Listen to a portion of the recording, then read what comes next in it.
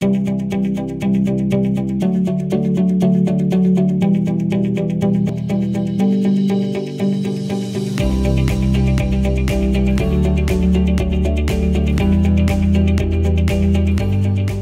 say that this is not a partisan book. I want to make sure everybody knows. And I tried to be fair in the book. The book is about my story, but it's also about Memphis history, the past 25 years, and also the struggle women often face in their careers, anywhere. And my hope is to inspire change in our culture.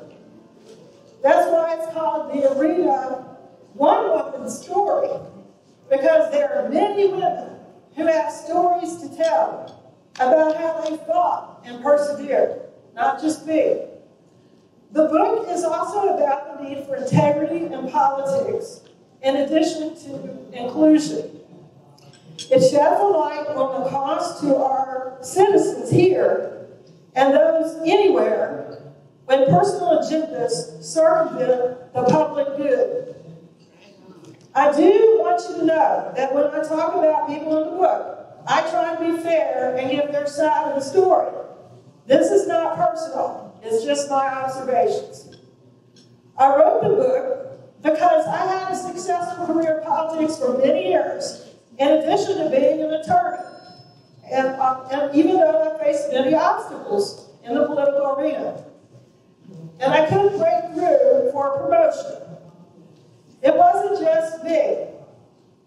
No woman has been the Memphis mayor. But so often gender bias is disregarded. Hence the name glass ceiling, for an invisible barrier that stops them from progressing. The key was how to expose that and make an invisible barrier visible. As I said, you first have to see it to defeat it. So the one thing that makes the book unique in my view is that it demonstrates the disparate treatment with statistics, with newspaper and media reports, court records, and with 150 pages of footnotes. Now, I don't expect you to read all the footnotes, but they're there. They're there, so you know it's not just what Carol says. This is what other people, a lot of other people, have said. It has actual quotes from news sources about my solid qualifications as testimonials at the front of the book.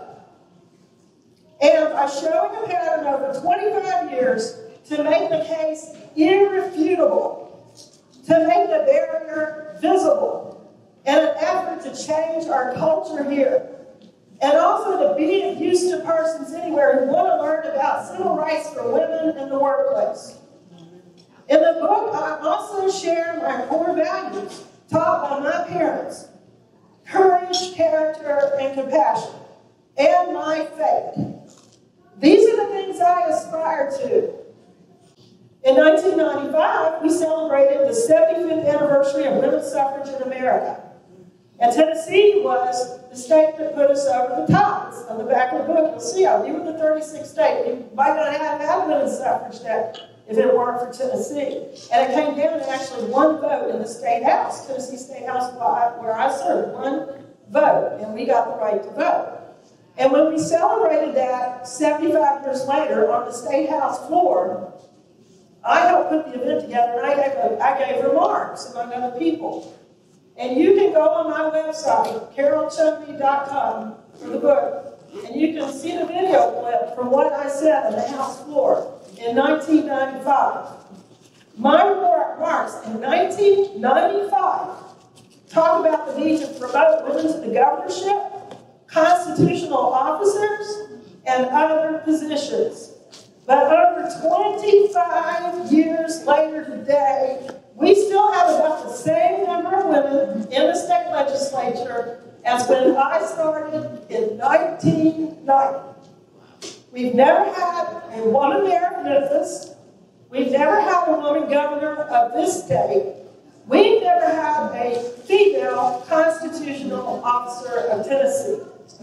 So my video marks in time the lack of progress we've made in this city and in this state.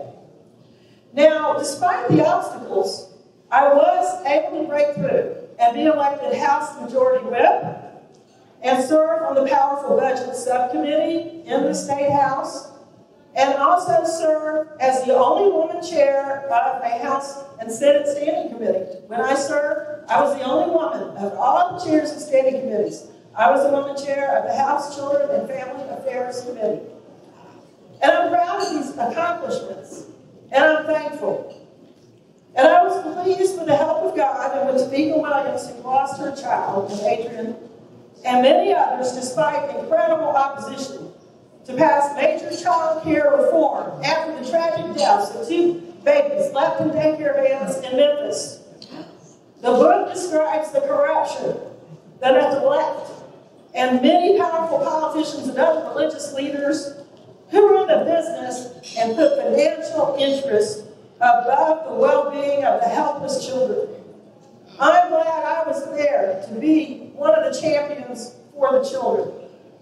What is shown in the book, and I believe a challenge for our community, is the musical chairs, the recycling of politicians, the status quo mentality, the failure to use all talent, that often those who try to bring real and needed reforms are disregarded or ostracized.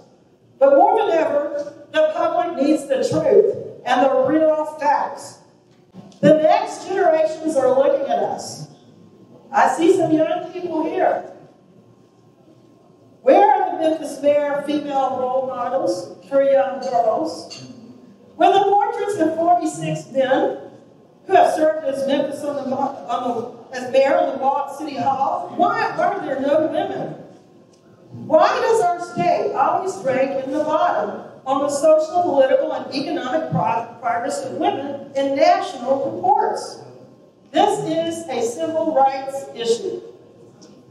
Now, I want to thank Jackson Baker, who I hope can make it. But sometimes I call him to task in the book, and some others, Mr. Sanford is here as well, and some others in the press and the media.